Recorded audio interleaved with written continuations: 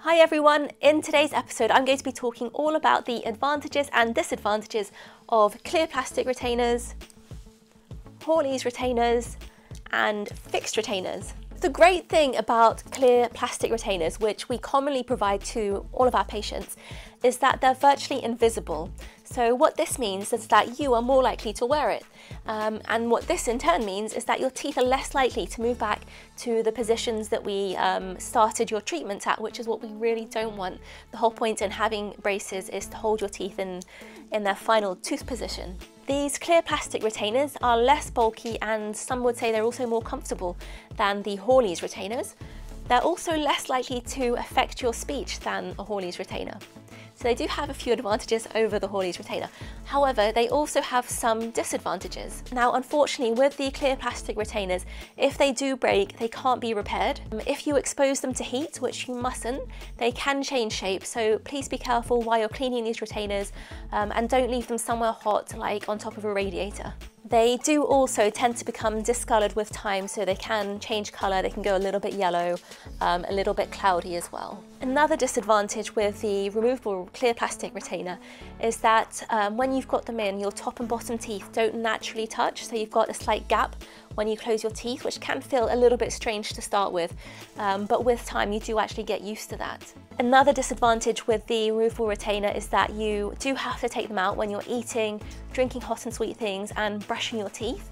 Otherwise liquids can get trapped against your teeth and the retainer, which can cause cavities, which obviously we really don't want.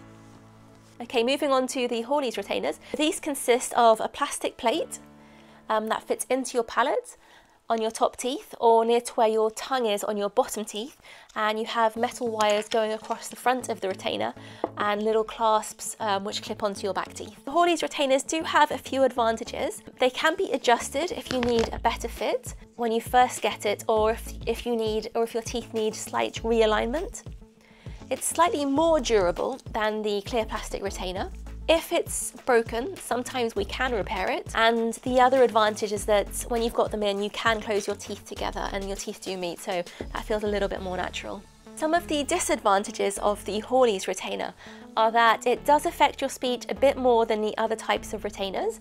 It's more noticeable than other types of retainers because you have this metal wire going across the front of your teeth. And the wire itself may also irritate your lips or your cheeks initially. The final type of retainer that I'm going to be talking to you about is the fixed retainer. So fixed retainers consist of a solid or a braided wire that is curved to fit around the shape of your newly straightened teeth. This wire is then cemented to the inside of your front teeth to stop them from moving. Most commonly, we will put a fixed retainer on your lower teeth if we do use them.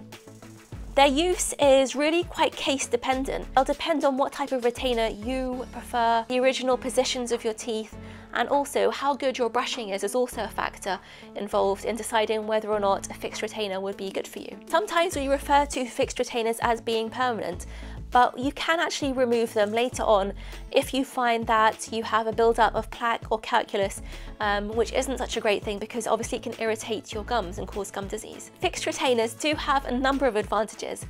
You don't need to worry about following any instructions about how and when to wear it. It's just there. You can leave it, forget about it. It's doing its job without you worrying about that aspect.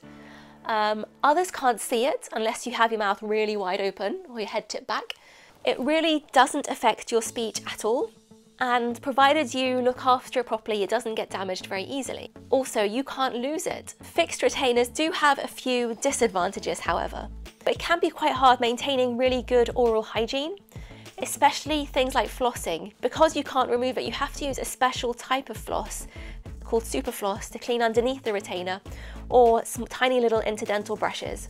Because cleaning is so difficult, this can lead to a build-up of plaque and calculus, which can lead to gum disease. Fixed retainers, they can still break if you bite into something. The problem this has is that often you won't realise that it's broken until your teeth have actually moved. This is especially common if you're not also wearing a removable retainer. It's attached to your teeth, so some people just don't like things being permanently on their teeth. And also the metal wire can sometimes irritate your tongue. So in conclusion, each type of retainer has its advantages and its disadvantages. My advice to you would be to consider each of these when deciding which one you feel will be the best for you. You can discuss any concerns you have with your orthodontist and trust that they will guide you on which retainer is best for you. Thank you very much for watching. Please stay tuned for the next video in which I'll be explaining how to clean your retainers. If you found this video useful, please don't forget to like, share and subscribe. I'd love to hear all about your experiences with retainers. Do you have a retainer? What type of retainer do you have?